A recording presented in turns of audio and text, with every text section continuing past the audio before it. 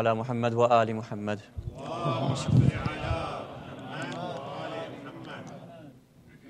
This evening, inshallah, we will look at the various oaths specific to Surah al-Fajr and try to reach to the verse of هَلْ فِي ذَلِكَ قَسَمٌ الَّذِي حَجَرٍ, and therefore this will probably be the main area of Quran that one will need to look into. We will go through several other verses, so we can make mention and note of those, but in particular those will be the verses that I would suggest that we have to hand and open in front of us at all times. Sallu ala Muhammad wa ali Muhammad. فالمؤمنين والمؤمنات ثواب الفاتحة. الرحمن الرحيم مالك إياك نعبد ونستعين.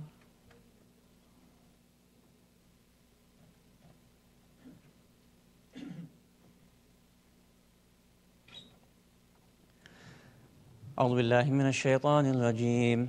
بسم الله الرحمن الرحيم. الحمد لله رب العالمين. الحمد لله الذي هدانا لهذا وما كنا لنهتدي لولا أن هدانا الله. والصلاة والسلام على أشرف الأنبياء والمرسلين خاتم النبيين سيدنا الممجد بشير المصدق المصطفى الأمجد محمود الأحمد أبي القاسم محمد وعلى أهل بيته الطيبين الطاهرين المعصومين. ولعن الله على الظالمين من الأولين والآخرين. أما بعد، فقد قال الله سبحانه وتعالى في كتابه المجيد وفرقانه الحميد. بسم الله الرحمن الرحيم. والفجر وليال عشر والشفع والوتر والليل إذا يسر هل في ذلك قسم لذي حجر. ألم تر كيف فعل ربك بعاد إرم ذات العماد التي لم يخلق مثلها في البلاد. وثمود الذين جابوا الصخر بالواد. وفرعون ذي الأوتاد الذين طغوا في البلاد فأكثره فيها الفساد. فصب عليهم ربك صوت عذاب إن ربك لبالمرصاد. فأما الإنسان إذا ما ابتلاه ربه فأكرمه ونعمه فيقول ربي أكرمن. وأما إذا ما ابتلاه فقدر عليه رزقه فيقول ربي أهانن. كلا بل لا تكرمون اليتيم ولا تحاضون على طعام المسكين وتأكلون التراث أكلا لما وتحبون المال حبا جما. كلا إذا دكت الأرض دكا دكا وجاء ربك والملك صفا صفا وجيء يومئذ بجهنم يومئذ يتذكر الإنسان وأنى له الذكرى يقول يا ليتني قدمت لحياتي فيومئذ لا يعذب عذابه أحد ولا يوثق وثاقه أحد. يا أيتها النفس المطمئنة ارجعي إلى ربك راضية مرضية فادخلي في عبادي وادخلي جنتي. صلوات.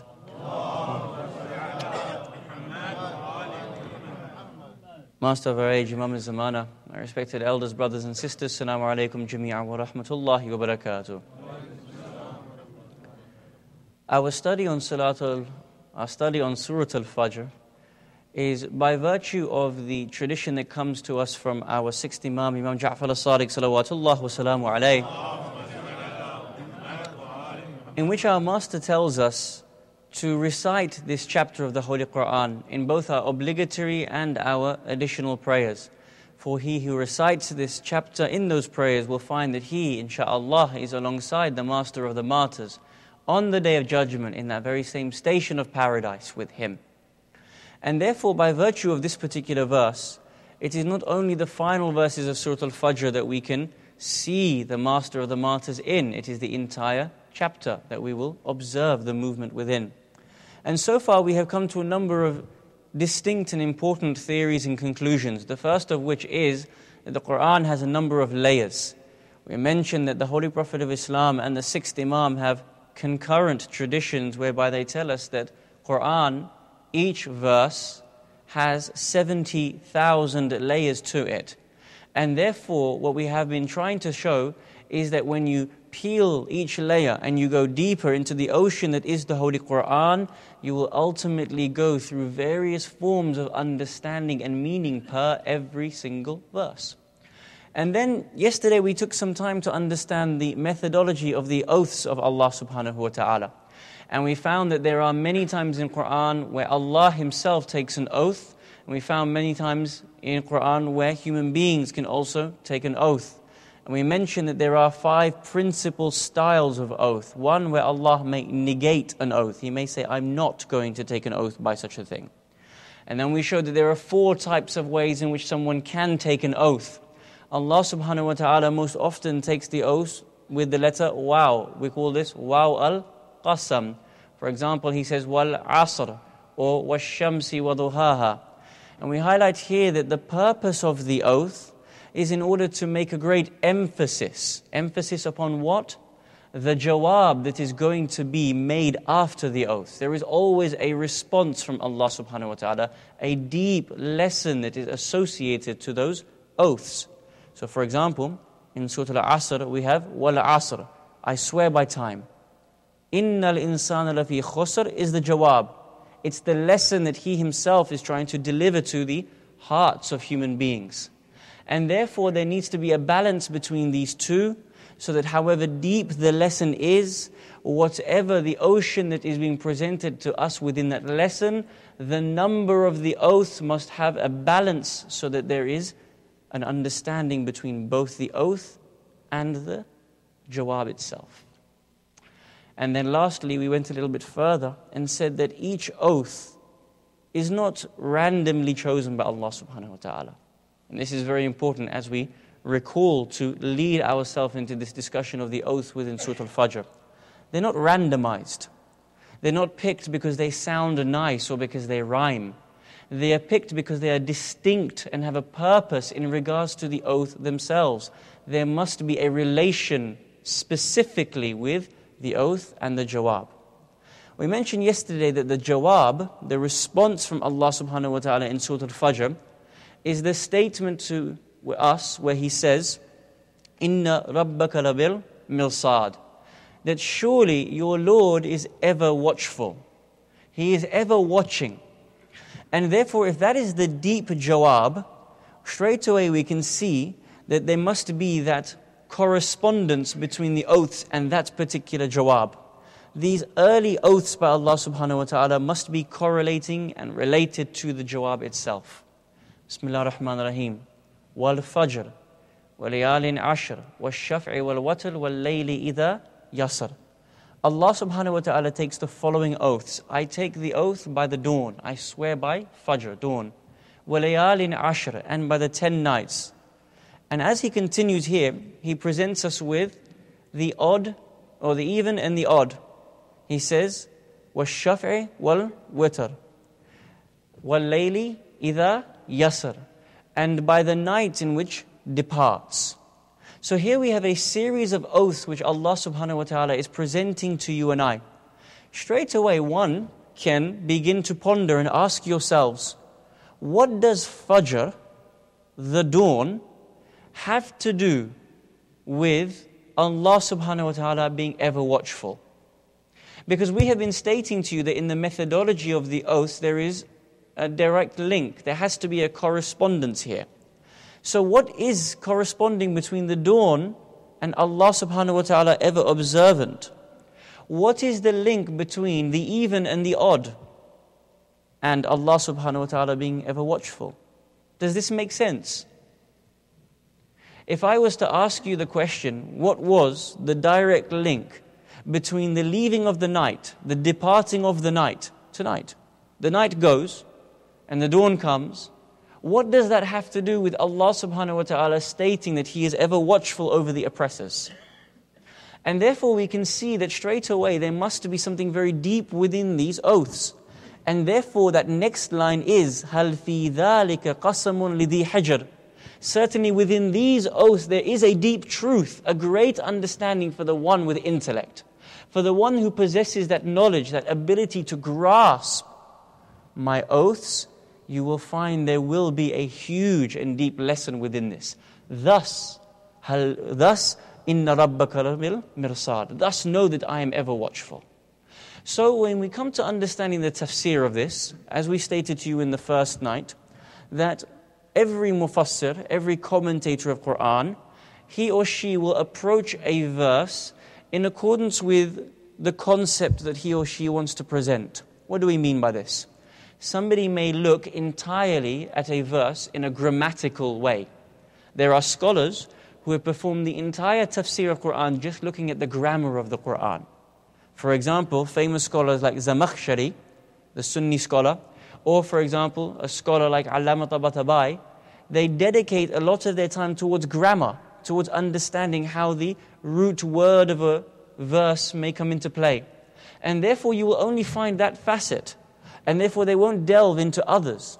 Or for example, Sheikh Tabrasi in Majmu' al-Bayan, he will look at language as well, called lugha, but he'll look at the history of a verse, why was it revealed, where are other verses found in similitude. Then you have another famous scholar, for example, Agha Puya, may Allah bless him. Agha Puya is very strong in knowledge of polemics.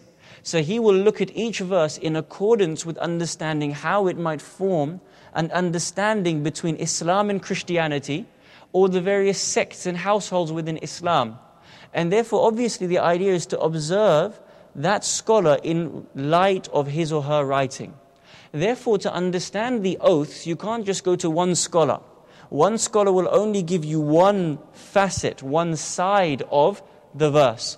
Therefore, as we go tonight, you will see that we will delve further and further and further into the realities of these oaths.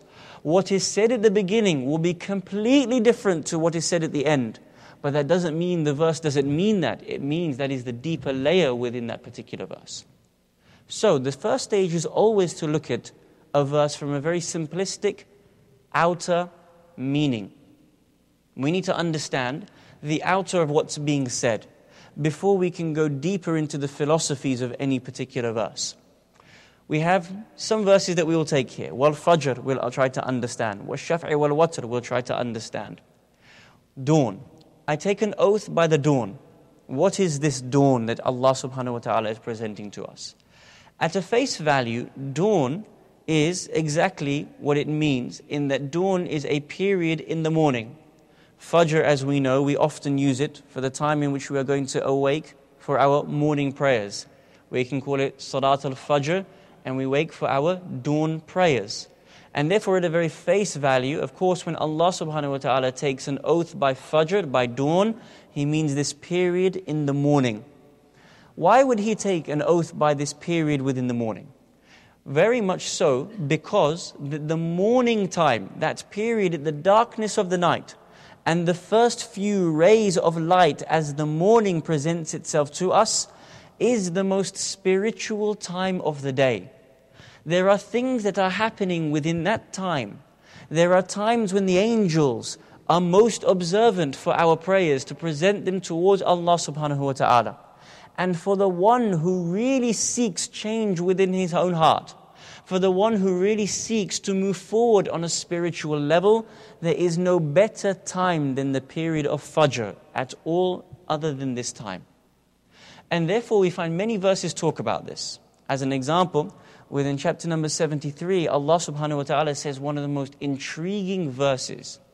He says, Bismillah ar-Rahman ar-Rahim, that by the rising of the night, Inna nashi'at al-layl hiya ashaddu. Surely by the rising of the night is the firmest way to tread and the best corrective of your speech. Now think about that. We all have our spiritual weaknesses. May Allah subhanahu wa ta'ala elevate us and help us to remove ourselves from those. Whatever spiritual weakness I have, just introspect for a minute. Whatever spiritual weakness I have, how long have I been fighting that spiritual weakness? Maybe my eyes often look at someone that they shouldn't in the school or the workplace. Maybe my tongue is one that cannot be controlled. Maybe I am unable to wake up for the morning prayers. Whatever it is that my spiritual weaknesses are that have been engulfing me in my life, just think about that weakness that is here in front of me. What levels of effort have I been putting in to overcome them? I have no doubt that we've all been trying our very hardest. However, Allah subhanahu wa ta'ala makes us a very key statement here. He says, surely by your rising within the night, that is the firmest way to tread and the best corrective of speech. Meaning that if you want to change yourself, if you want to be able to move, progress spiritually, the night, that period of Fajr, that time is the very best time in which to make those steps towards Allah subhanahu wa ta'ala. Why? Because you're all alone. There's no one watching. There's no ego. There's no going to sajda in the hope that someone else sees me. There's no time to think about anything else other than the quiet that my Lord has presented for me. I am able to converse with Him without the TV being on. I'm able to converse with Him maybe without looking at the clock. The night is the quiet period when others are all sound asleep, but I am sitting with my Lord alone, conversing with Him privately. And therefore this time is the very best time. In fact, Allah subhanahu wa ta'ala suggests that this is not only a time in which He wants you to present yourself, but His additional blessings are there for the one who comes and speaks with Him. He has a verse in Surah Al-Baqarah, verse number 78, in which Allah subhanahu wa ta'ala says that surely the recitation of Quran at the Fajr time is witnessed. Now, one would say surely Quran being recited is witnessed at all times. We have just read Quran. Is it not witnessed now? Is there a block at this time, but it's available to be listened to at Fajr? No. At Fajr, your recitation is witnessed. Because at that time, Allah subhanahu wa ta'ala recognizes the extra work that you are putting into your own soul. Allah subhanahu wa ta'ala says in that famous hadith Qudsi, you take one step towards me, I'll take 10 towards you. You walk towards me, I'll run towards you. Imagine your Lord, the creator and sustainer of this universe that has open, outstretched arms. Come back to me, my servant, for that is all that I want from you. Therefore, wal Fajr, I take an oath by this dawn. As we move forward, for example, we see Allah subhanahu wa ta'ala takes an oath by 10 nights. وَلَيَالٍ عَشْرٍ. The scholars have many opinions on this, and this will be the main theory for us tonight to look into these 10 nights. But for example, some scholars say that these 10 nights are 10 nights in regards to the last 10 nights of Shahr Ramadan, because these are the nights in which Qadr is presented for us. These are the nights in which is the conclusion of the grandest month of Allah subhanahu wa ta'ala. Or another idea is, وَلَيَالٍ عَشْرٍ, these 10 nights are the 10 nights that were made in addition to the 30 that was given to Musa alayhi salam. As we know, he was requested to come for an initial period. But then there was an additional 10 nights made to that. And therefore Allah subhanahu wa ta'ala adds to this and He takes an oath by these 10 nights. It's interesting because here, if we see that the relationship between Musa alayhi salam's additional 10 and Rasulullah's last 10 in Shahr Ramadan, we find it's about revelation. Allah subhanahu wa ta'ala uses these two periods of 10 nights to reveal books towards His messengers. And therefore I take an oath by these 10 nights when books were revealed towards humanity for the sake of guidance. And then you also come, for example, to the leaving, the departing of the night. Again, this is similar to Wal Fajr, that we have given you this period of the dawn, and now we tell you that this period of movement within the soul is now leaving you as well. So these are very face value meanings. These are the ones which the scholars want us to know, so that as a principle, we know that there is a reasoning towards these. But of course, we need to go deeper. And ultimately, our topic is to see this entire chapter in light of the movement of Karbala. And we find that the pivot, the most important verse that provides us with the understanding of it being a relation to the movement of Karbala is the verse which says he takes an oath by these 10 nights. وَلَيَالٍ عَشْرٍ. The reason why it's these 10 nights, and the reason as to why this is the pivot to understand the oaths, is because you find that the scholar who attributes a deeper meaning to these 10 oaths also uses this to make a correlation between the rest of the verses.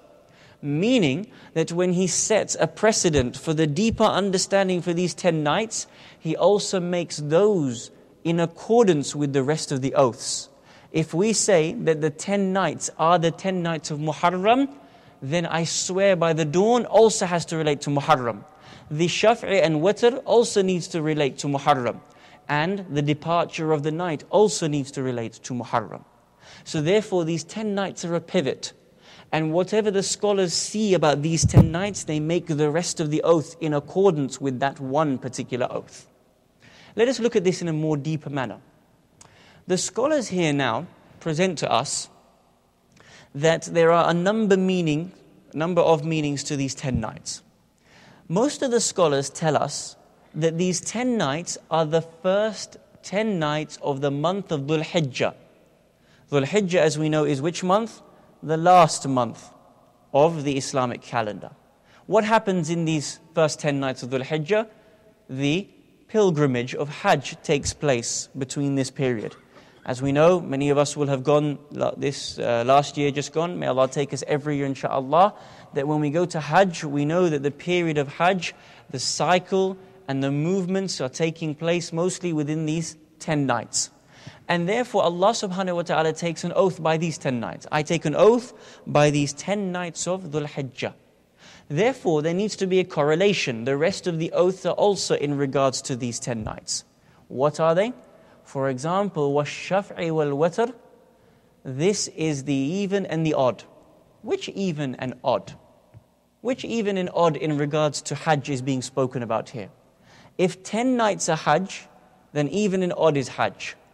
Even is in regards to the numbers. Which night? 10. The odd is in regards to the 9th night. Because we find on these nights great things happen within Hajj. On the 9th night is the night of Arafah. And on the 10th is the day of sacrifice. And therefore Allah subhanahu wa ta'ala takes an oath by Hajj and by these particular events. Another scholar says that these 10 nights are Hajj, and therefore the even and the odd are Safa and Marwa, and the odd being one, being the Holy Kaaba. Allah subhanahu wa ta'ala takes an oath by the movements between Safa and Marwa, being the 1 and 2, and the Kaaba being the singular, being the witr. And therefore Allah says, I take an oath by this Kaaba. Here we have to go a little bit deeper. Now we understand it's Hajj and we can see these correlations. We find that this movement of Karbala, as we stated, is clear for us within Surah al-Fajr. The first verse, al-Fajr, and the first letter of the first verse, wow. And we stated that this wow al-Qasam is distinct in regards to the oath of allegiance that was demanded of the master of the martyrs by Walid and by Marwan.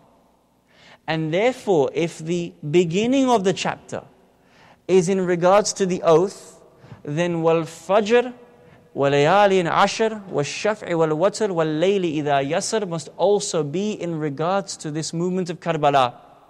We highlight here that the scholars state that these 10 nights are in regards to Hajj. Does Hajj and the movement of Hajj not have a direct correlation with the movement of Aba Abdillah? Of course it does. What happens sequentially, brothers and sisters? What happens in the chronology of the history of Karbala? Go back to your minds of history. There is a demand by whom? Walid and Marwan. Aba Abdillah makes that famous statement whereby he says that a man like me can never give bay'ah to a man like him. The next thing that takes place is, on the 28th of Safar, Aba Abdillah and his great family and companions depart the city of Medina. They then get to the city of Mecca and they spend Shawwal and Dhul Qa'dah and Dhul Hijjah in the city of Mecca. They begin to perform their Hajj, do they not? As they begin to perform their Hajj, which two dates are most significant in regards to the first 10 nights of Dhul Hijjah? The 8th and the 9th. The even and the odd. The even and the odd. The 8th and the 9th. Why? Because the 8th of Dhul Hijjah is the date 60 after Hijrah, in which Abu Abdullah curtailed his Hajj and left Mecca for that final time. On the 9th of Dhul Hijjah, the blessed body of Hazrat Muslim ibn Aqil was slaughtered and hung from the gates of Kufa. Are these incidents in history not so grand that they are the even and they are the odd? When Allah subhanahu wa ta'ala says, I take the oath, and I start with the oath, it is the oath in regards to Walid and Marwan. When He talks about the Ithna'asheri, it is these 10 nights of this particular month of Dhul Hijjah. But the grandest events within that Hijjah indeed are in regards to Abu Abdullah leaving the city of Mecca and what happens to Muslim ibn Aqil. When Imam stands in front of the Kaaba, he gives a sermon. He announces, I am leaving. And he gives his famous reasoning, because we cannot bear to see the sanctity of the Kaaba being violated. Here we cannot have our blood being shed in such a holy precinct. And I tell you, he says, and now we are leaving. Indeed, death comes to mankind just like a girl wears her pearl necklace. It is part and parcel of what you see on a daily basis. Death will come to mankind. And for the one who is willing to give their blood in our cause, they should now depart with us.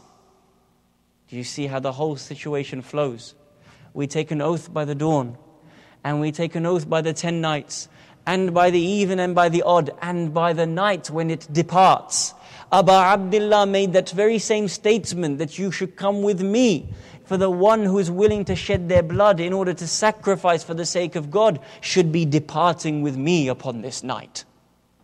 And then when you see this statement, you see this movement, this chronology of what takes place in Mecca, you begin to see that even these beginning oaths are indeed about the movement of Abu Abdullah al-Hussein. But then we find the commentators go further. It's interesting. One would say, but is that not deep in itself? How you have linked every oath in regards to Abu Abdullah. That the dawn, al-Fajr, isn't just the dawn. It is the dawn of his revolution. It is the movement in itself. And how is it not deep already that we have found that the 8th and the 9th is the even and the odd? And how is it that when he departs, is that this is the movement in the night in which he's departing? Is there more? Indeed, there is more. Indeed, the scholars go even deeper into this chapter.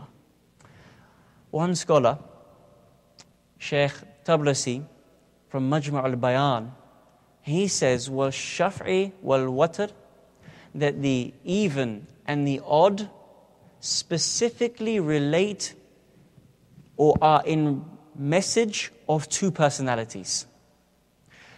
That the even are of two and the odd is of one. The even are specific to Ali ibn Abi Talib and Fatima al-Zahra, whilst the odd is about Rasulullah Muhammad sallallahu alayhi wa sallam.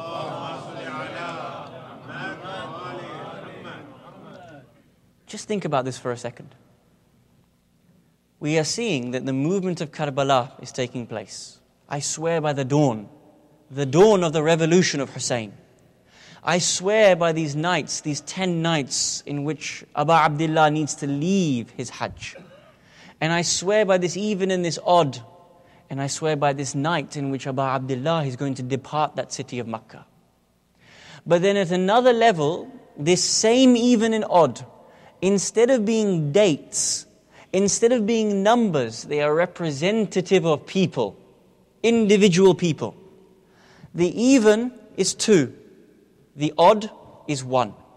The even is commander of the faithful and the lady of light, whilst the odd is the Holy Messenger of Islam. Now I want you to work backwards here now. Let's work backwards, not forwards. The first of the oaths is what? I swear by the dawn. Then the next of the oaths is by 10. Look at it from the number, the numerical side, 10. Then I take an oath by 2. Then I take an oath by 1. Who can do the maths? What does the numbers conclude? 1, dawn. 10 comes to 11. 11 plus 2, which is shaf', comes to 13. Witr being 1, being Rasulullah, comes to 14.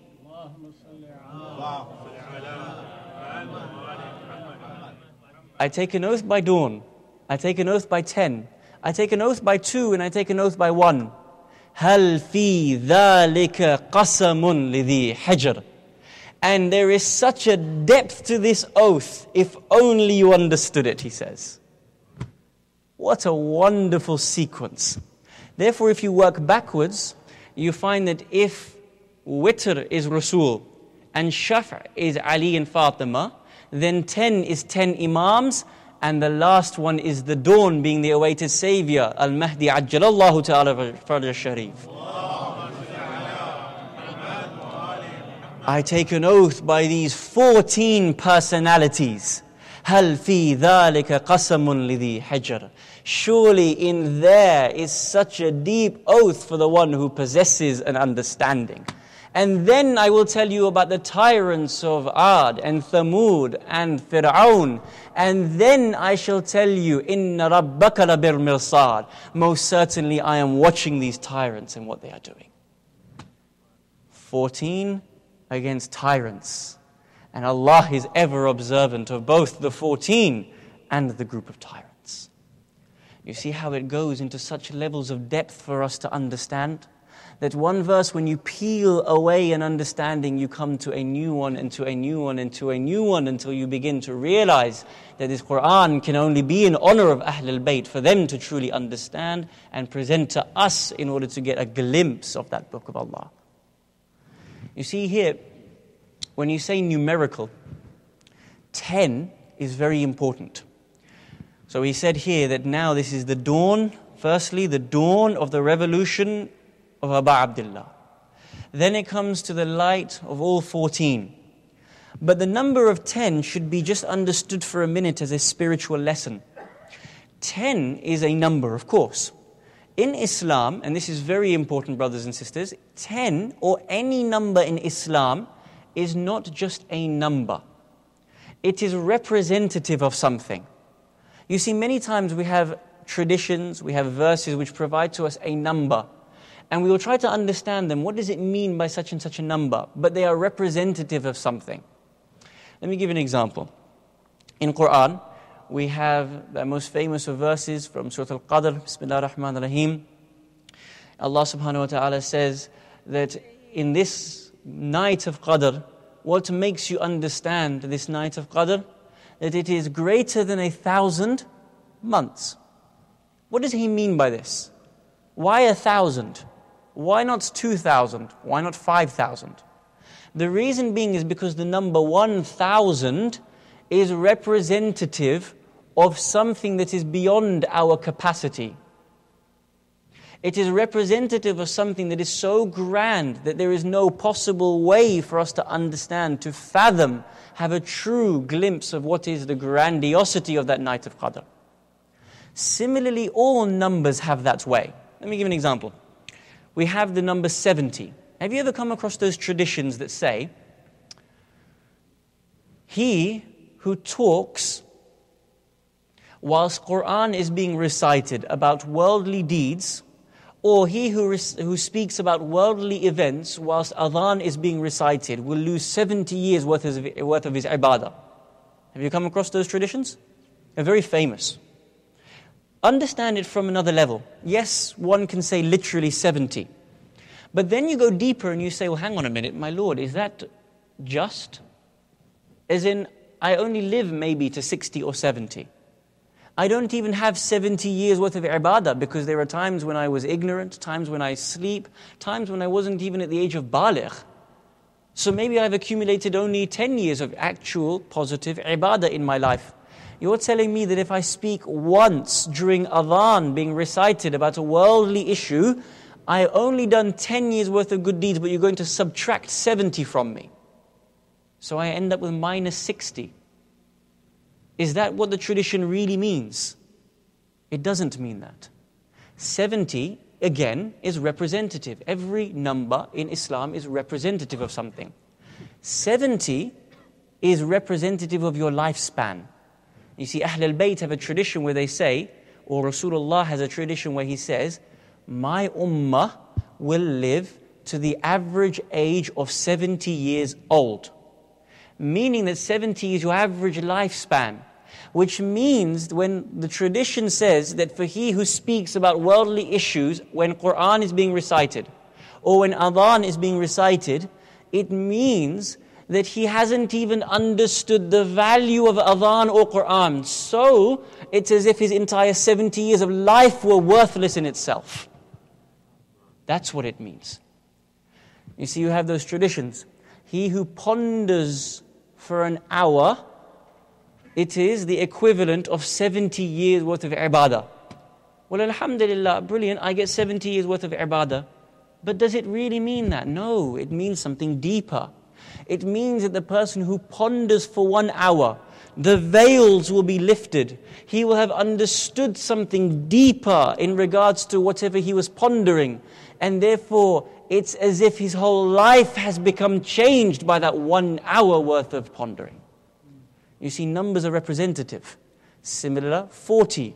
When we say 40, we do an amal for 40 days, don't we? We say, I'm going to do this Ziyar Ashura for 40 days in the hope that such and such a thing will come. Why 40? It's because it's specific to something. It's about a change in yourself. Similarly, 10, the number 10 is in regards to completion. 10, the number 10 in Islam is in regards to completion of something.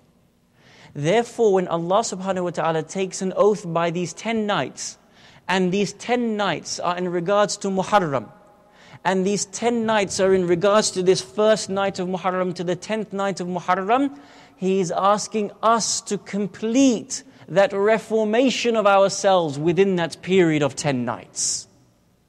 The reason as to why Abu Abdullah has made this entire movement, as per his own statement when he leaves, he says, I am not leaving except that I want to create Islah fi ummati jaddi Muhammadin sallallahu alayhi wa sallam. And he's asking that within these 10 nights that there is a progress within ourselves. And then you come to the last, we only have time for one more level of depth, unfortunately. As we come to one more level of depth of these oaths. As it comes to Fajr, so the first was the Fajr, the dawn of the movement of the revolution of Abu Abdullah. The second is taking it to the point where these are the numerical values and these are the 14 personalities of Ahlelbayt.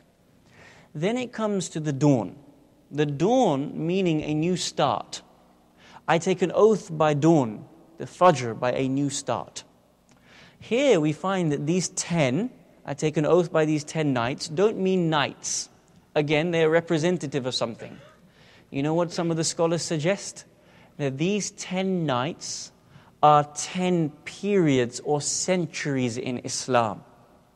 Now think about this. Dawn is dawn of Islam. You know when Rasulullah was sitting in Ghar Hira and the young commander of the faithful was sitting with him as well. We have those famous traditions where the commander of the faithful says that I used to follow Rasulullah like a baby camel follows its mother camel. So Amir al-Mu'mineen would be sitting and he would witness things that no other human being has ever witnessed. He was the only human being to sit that close with Rasulullah during that earliest period in Islam's dawn. One tradition says that when Quran was revealed, soon after that period of revelation, that moment of revelation, there was a shriek, a cry, a deafening, harsh, horrible cry that took place. A young Amir al-Mu'mineen turns to Rasulullah on Ghar Hira and says to him, Ya Rasulullah, what was that shriek that I just heard? He says that shriek was the cry from Iblis himself. Out of fear that now that the dawn of Islam has taken place and Quran has been revealed, that he will not have the same grasp over human beings that he had before. Now that with us Islam has come, he will not have control over human beings like he had before. So the dawn, al-Fajr, is the dawn of Islam. Therefore, وَلَيَالٍ عَشْرٍ وَالشَّفْعِ وَالْوَتْرِ isn't 10 nights and odd and even. It is 10 centuries, an even number of centuries and an odd number of centuries. At the end, the night will depart. If the dawn is the dawn of Islam, the night represents Jahiliyyah. It represents ignorance. It represents darkness within the hearts. It represents the darkness that is over us as a human existence at the moment. I swear by the dawn of Muhammad's coming, and I swear by these 10 centuries, and I swear by a number of centuries that will come after that, and at the end of that will come the leaving of the darkness. Why? Because I am sending an awaited Savior that will bring about the ending of that darkness. And therefore this is a period in history that Allah subhanahu wa ta'ala is taking an oath by. But the beauty of these oaths of wash-shaf'i wal-watr is evidence that none of us have the capability of putting a time when the awaited Savior will come. He may say, I will swear by the dawn of Rasulullah, and I may swear by 10 particular centuries, but by shaf' and watr, by even and odd, there is no specific number attached to it. Therefore, if I, Allah subhanahu wa ta'ala, am not establishing a set number of numbers till the awaited Savior comes, know that this will take place until you, the human existence, is ready to make the awaited Savior come. And these are the oaths that are taking place within Surah al-Fajr. هَلْ فِي ذَلِكَ قَسَمٌ لِذِي حِجْرٍ. In here is such a deep oath for the one who will understand it. Where have you seen a statement like this from Allah subhanahu wa ta'ala? How often did He make this capture for us? How often does He make this point for us? I'm going to swear by these things which you may think are random, but the more you ponder upon these things, the more you unpeel and the more you go into the depth, the more you will see that there is such a great lesson for you to take place. There is an evidence that this is in regards to the periods of time before the awaited Savior comes. The hadith that says one day, Rasulullah calls a gathering. And he says, I'm going to tell you of something that has taken place. We have a companion of ours that has seen a vision, or maybe some versions of the traditions might be that he actually went on this journey. Either way, Rasulullah narrates, he says one of the companions says that he was in a boat and he was blown in a very big wind, a gustful wind, to an island.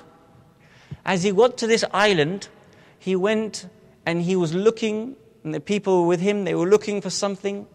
A man came to them by the name of Jassasa. Jassasa means a spy, an evil spy. A Jassasa, in regards to the 12th Imam, is the spies who will be working against the movement of the Imam at the end of time. Jassasa comes and says, there is someone who wishes to meet with you. I am taking you to him. So the companions of Rasulullah ask, who is this? Who is it that could be sitting with Jassasa? Who is a close person to Jassasa, an evil spy that wants to meet with us? They feared it was Iblis himself. Jassasa, this spy, takes the companions of Rasulullah and takes him into a monastery. They enter into this monastery and they see this beast of a man. This beast of a man who they themselves say in the hadith is indescribably horrid to look at. And this man, this beast, his arms are being tied and bound. You will understand the tradition as we explain it. His arms are being tied and bound. They say to him, "Who are you? What kind of a person are you that is looking so ugly, that is being bound and tied in such a way?" The man responds and says, "I will tell you of myself later. First, you tell me about what is happening in the areas of Arabia and Damascus." "What do you mean?" "Tell me, has this particular lake in Damascus been taken yet?" "What do you mean?" "Has this particular village and valley in Damascus been confiscated yet?" "What do you mean?" He says, "Well, if you don't understand these things, tell me, has a man by the name of Muhammad risen from amongst the Arabs?" They say, "Yes, he has." "And tell me about his revolution. Are people following him?" "Yes, people are following him." "Tell me, has he been in battles? Has he won battles?" People say, "Yes, he has won battles, but also lost a battle as well." The man who is tied and bound says, "Now you have answered these questions for me. I will tell you that I am the Dajjal, the one who will come at the end of time. I am bound at this point in time. But once these areas in Damascus, these areas in Syria, once these areas have been confiscated, once there is the elapsation of a period of time, that's when I will be released, ready to bring about every kind of enmity towards mankind. I, Dajjal, will travel throughout the earth in a period of 40 days, visiting every city except 2. I will not be allowed into Mecca, nor will I be allowed into Medina, because there will be angels with swords that stand guard over these 2 cities. I will come and bring about terror during this period." Now think about that. I don't want to go too deep into Damascus or what lands have been confiscated. Maybe we can ponder upon it. But I swear by the dawn and by these 10 centuries and by the even number centuries and the odd number of centuries, and then the night shall depart, the darkness will leave you. But in these periods, things must take place. And things must be moving in a particular direction in order for that Dajjal to be taken out. And then the night will leave. When the awaited Savior comes, that's when the darkness will leave. The ignorance that is situated upon the heart. Does the awaited Savior not say, "I will bring about justice and equity," just as injustice and oppression is reigning at the time? هَلْ فِي ذَلِكَ قَسَمٌ لِذِي حِجْرٍ. And in these oaths are great things for the people who possess the knowledge for them. We can see that these oaths are very, very deep. And the lesson principally, one, is that we cannot take these oaths at face value. We must ponder and ponder and ponder upon Quran. I ask you humbly, when have you come across tafsir from scholars like this? When we find that there is such a movement within Karbala, it can only be that this is the case, that these are such deep verses for you and I to ponder. And 2, that these oaths speak about movements, be it the revolution of Aba Abdullah in which it speaks, or the movement of the awaited Savior in which it speaks about a movement, a change in time. Is there any human being that provides you and I with a greater example of a change than Hur ibn Yazid al-Riyahi? We stated that these 10 nights could be for Muharram. And indeed, many of the scholars say it is specific in regards to Muharram. Imagine you are Hur. And imagine you have met Aba Abdullah and his companions and his blessed family members, and you have been the one to direct them away from that water. That water is in which the animals drink from. That other religions, and this is not a detraction from them, the Jews and the Christians were allowed to drink from that water. But yet people who claimed to be Muslim would not allow the grandson of Rasulullah and the daughter of Zahra to drink from that very same water. Can you imagine the thirst that must have been overcoming Aba Abdullah as he walked out into the battlefield, back towards his tents, and he would give sermons, and he would collect the bodies of his friends and his companions. What thirst must have overcome that man? On the day of Ashura, on the day of the 10th of Muharram, the battle was about to begin. Wal-Fajr, I swear by that dawn. Maybe it is that dawn of the day of Ashura.